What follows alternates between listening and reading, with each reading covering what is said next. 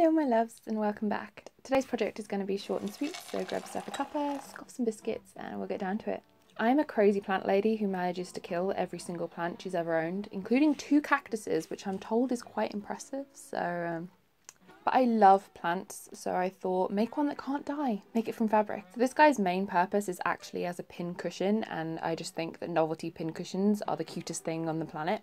This make was super simple and quick and easy. You can do it in under a day easily. Ideally you'd cut 6 of the same shape from green felt. I didn't have green felt, I only had multicolored felt, and I really wanted this to be a green cactus, but I did have this scrap green material which was a little flimsy. I wanted it to have the stiffness of the felt, so I made life slightly harder for myself and cut 6 of the felt shapes and 6 of the green material. Then I sewed them together in 2s, or more technically 4s, as I had 2 felt in the middle and then 2 green on the outside.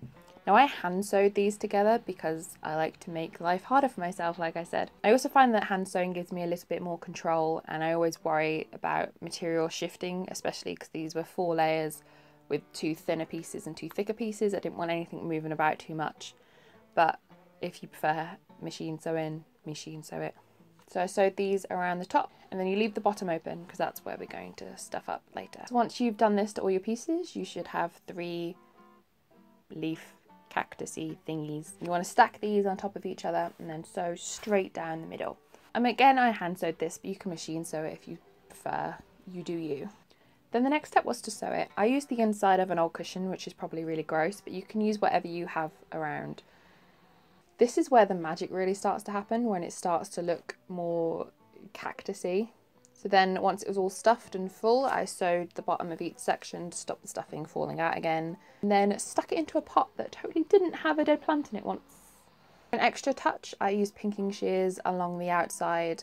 I don't think this is necessary, but it does help stop the fabric from fraying, and also adds an extra little spiky touch to it. This also meant that I could see the coloured felt poking out, which I think looks really cool.